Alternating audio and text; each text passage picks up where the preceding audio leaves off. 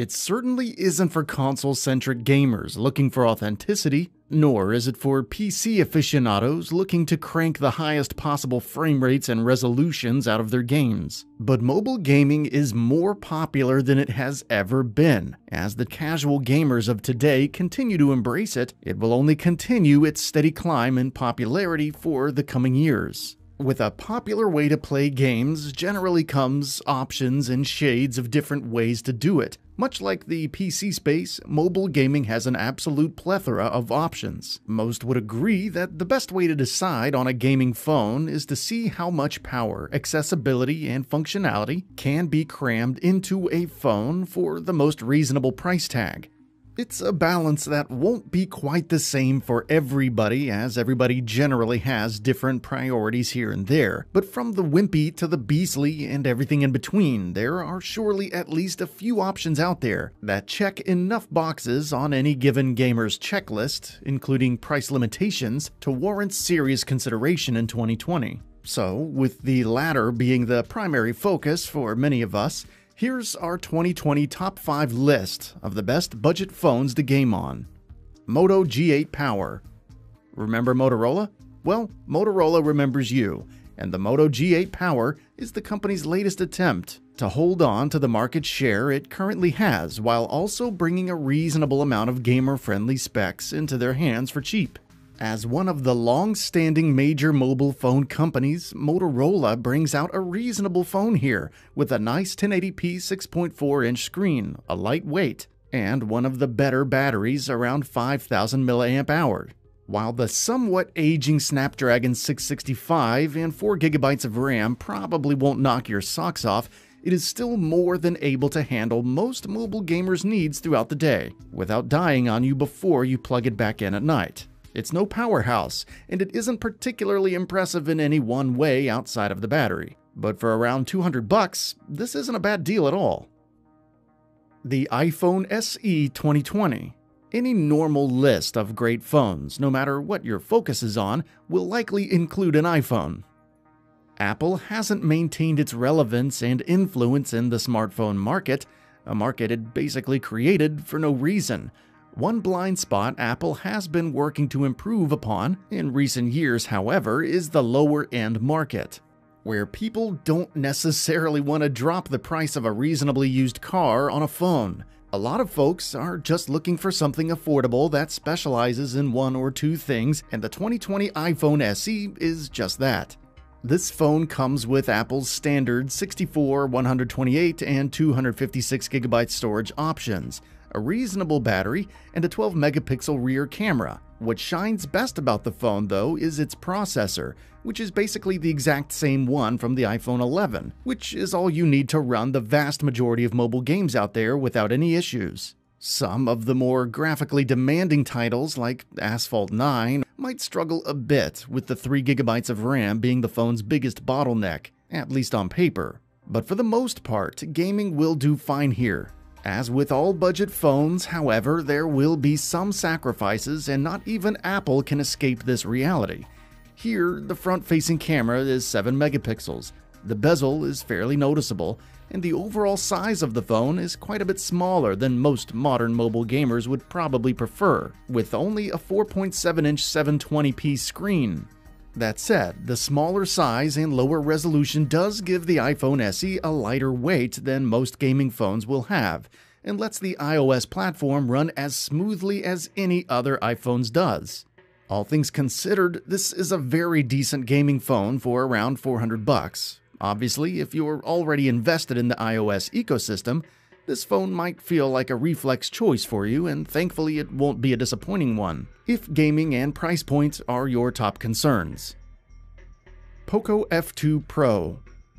If you're willing to spend another $100 or so, you end up with a lot more options than the iPhone SE.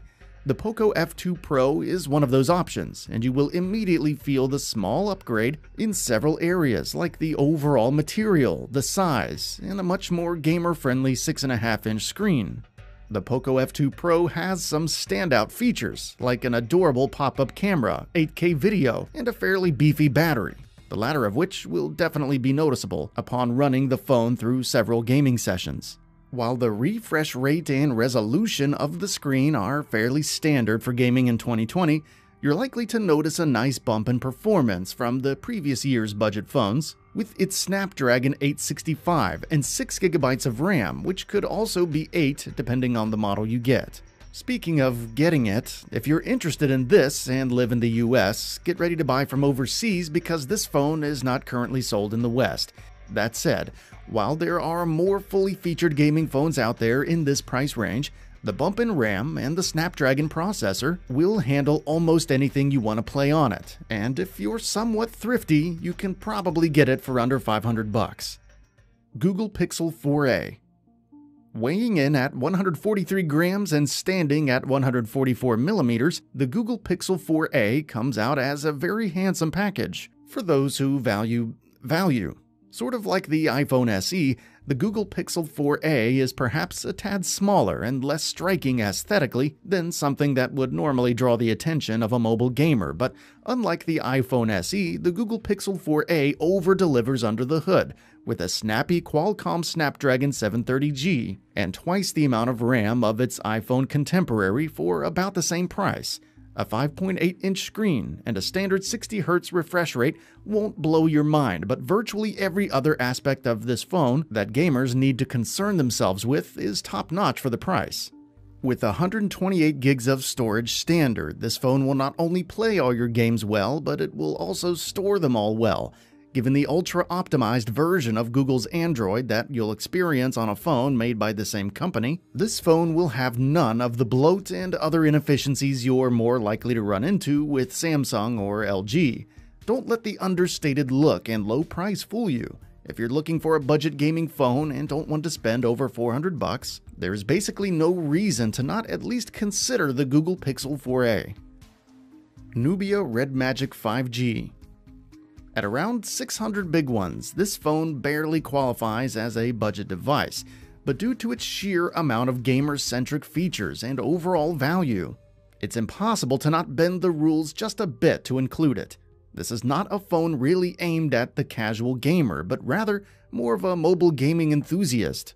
As such, its specs should jump off the page to anyone looking for a great gaming phone that won't completely break the bank. With the much more modern Snapdragon 865, 8 to 12 gigabytes of RAM, a similar battery to the Moto G8 Power, and a slightly larger than 6.5-inch screen, this is where you really start to get your money's worth if you're willing to spend it on a mid-range gaming phone. But the Nubia doesn't stop at a good spec list. This phone has some real hardcore gamer features that you usually don't see for under $1,000.